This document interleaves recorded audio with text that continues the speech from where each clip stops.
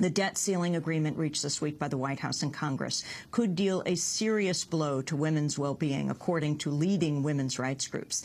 The deal will potentially impose $1 trillion in cuts to programs mostly serving and employing women, such as family planning clinics, food stamps, college tuition assistance, and child care. The National Organization of Women, the largest women's organization in the country, called on President Obama to stand up to the conservatives and Tea Party activists and resist balancing the federal budget on the backs of the most vulnerable people in the country, namely women, especially women of color.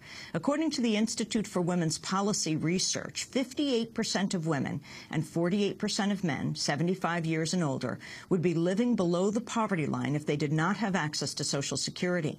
Meanwhile, the National Women's Law Center says women have 281,000 fewer jobs than 2 years ago when the recession officially ended. By comparison, men have gained 805,000 jobs. Rights groups contend one of the reasons women's issues were sidelined during the debt ceiling debate is because there were so few women involved in the talks. The chair of the Congressional Caucus for Women's Issues, Democratic Congressmember Susan Davis of California, spoke to Marketplace Public Radio about the dearth of women policymakers on Capitol Hill. Women traditionally have not been in the Congress as long, and so in terms of leadership, that tends to be a problem. What's so important about having women at the table is that we really are the caregivers, both to the young and to the old. Women are the principal caregivers. They also live longer than men. So these issues of Social Security and Medicare are very, very central to them. And I think that's why we really do need to have more women at the table, and we will continue to push women forward. That was Democratic Congressmember Susan Davis. In other women's health news, federal guidelines approved this week require insurance companies to cover birth control with no copay costs. Planned Parenthood's president, Cecile Richards, hailed the move as a, quote, tremendous stride forward for women's health in this country. Meanwhile, Republican Congressmember Steve King of Iowa suggested providing free birth control would lead to the end of the entire human race. If you apply that preventative medicine universally, what you end up with is you've prevented a generation. Preventing babies from being born is not medicine. That's not constructive to our culture and our civilization. If we let our birth rate get down below the replacement rate, we're a dying civilization. That was Republican Congressmember Steve King of Iowa. Although nearly all health insurance plans will have to fully cover the cost of birth control, the new mandate includes religious exemptions. For more on the state of women's health and well-being and also on the debt deal, we're joined in Washington, D.C. by Terry O'Neill, president of the National Organization for Women, which comprises 240 groups representing more than 12 million women in the United States. Terry O'Neill, welcome to Democracy Now! Where were the women at the debt deal negotiation table? You know, they really were not there, Amy. Women comprise only 17% of the United States Congress to begin with, and less than 20% of state governorships. So we don't have enough women in elected office to begin with. But we do have women that could have been early on in the process talking about this. Nancy Pelosi has been a great champion, frankly, for women throughout the debt ceiling manufactured crisis. But she was only one person. And in addition to, because we have so few women in Congress, we therefore need the men at the table to have a clue about the impact of their decisions on women. And it's not clear to me that those men really understand what they've done with this latest budget deal. I mean, clearly many people will be heard, especially as Medicare, Medicaid, Social Security is threatened. Why is it differentially painful for women? So the programs that are being cut, the child care and family planning clinics and prenatal care and job training, those are disproportionately utilized by women, and a lot of people don't focus on the fact that those are programs that disproportionately employ women. And when I say that, what I mean is think about those programs. Who works in them? Well, the social workers and child care workers and educators and health care providers, so predominantly women.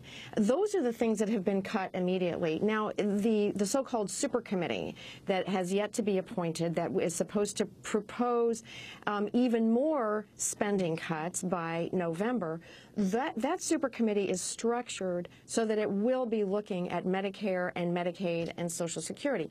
women rely disproportionately on those programs because women don't have savings to fall back on in tough economic times. Why don't we have those savings? Well, it's because women are paid only 77 cents to the dollar on average, the gender wage gap. But for women of color, there is a race-based as well as a gender-based wage gap. So African-American women are being paid just 69 cents on the dollar, and Latinas just 59 cents on the dollar. You can't save with that, so you rely much more heavily on Social Security and on Medicare to get by. And what about the issue of education and how it affects women, Terry O'Neill? Well, sure. Women need college tuition assistance because they need that college degree. Women who have a college degree very often end up making over their lifetime only the same amount of money as men who simply have a high school degree. In fact, this wage disparity, this is an amazing statistic that I read recently. Over her lifetime, on average, a woman loses $400,000 to $2 million over her lifetime just due to wage discrimination. We're talking to Terry O'Neill, president of the National Organization for Women. I wanted to ask you about the Department of Health and Human Services issue of insurance and contraceptives.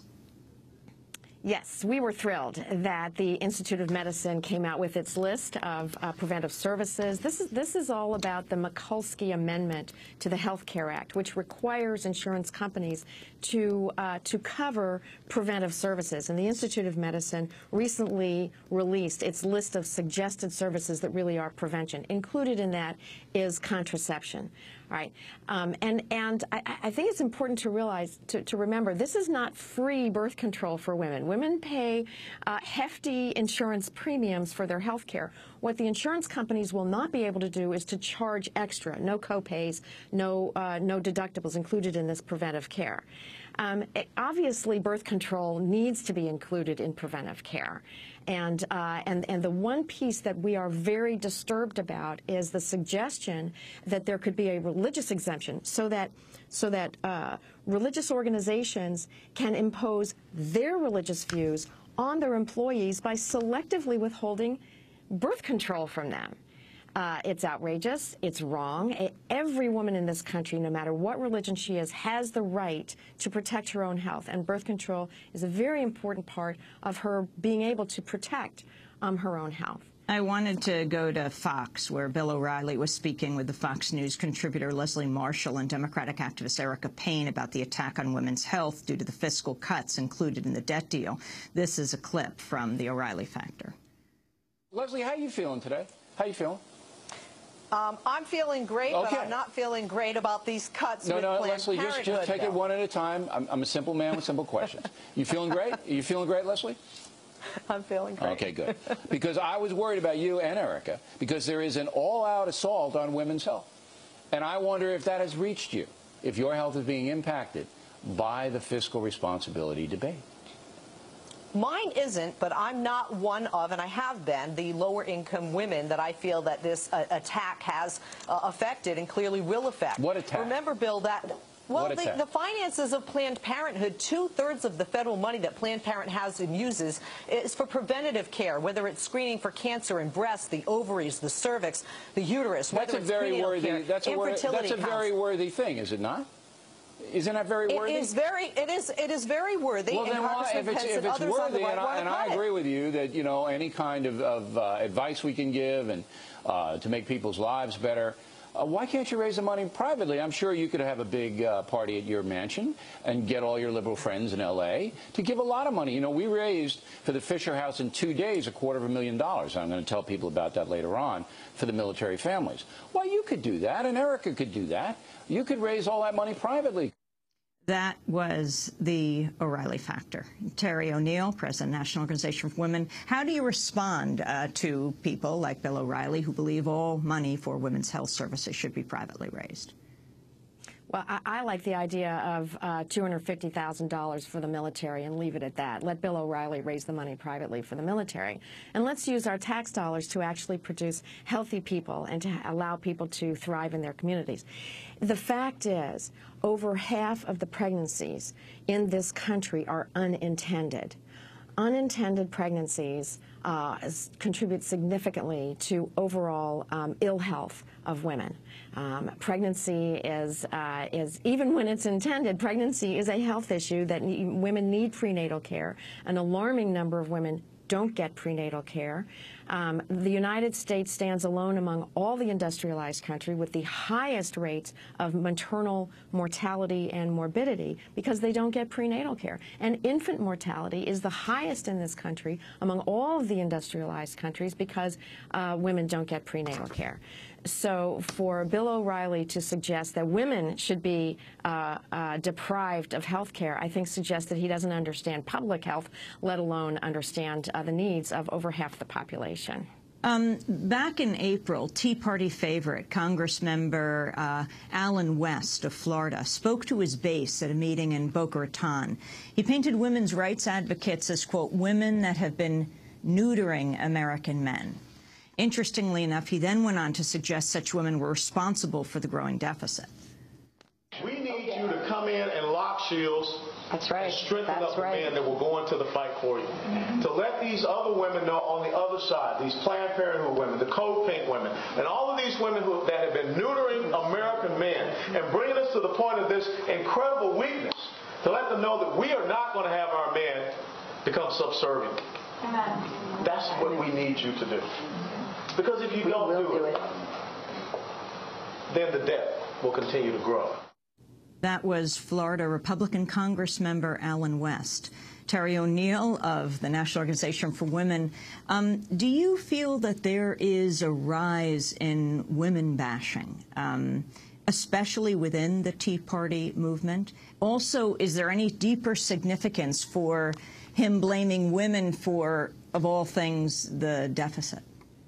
The deficit, sure. I think it's an indication of the intellectual bankruptcy of the Tea Party movement that that Alan West is saying things like the feminist movement is neutering men and this contributes to the debt. It's so illogical and it's so nonsensical. It really shows you, I think, that the Tea Party movement is a lot more about exciting people emotionally than about governing the country in an intelligent or thoughtful way.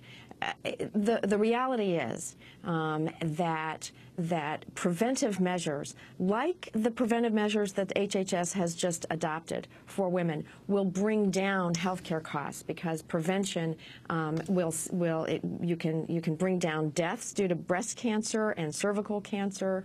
You bring down the rate of unintended pregnancies. This will only have good impacts for the entire population. In fact, included on that list is STD screenings, and that's a huge public health issue, sexually transmitted diseases. So all of these preventive measures are very important for bringing down the costs of health care.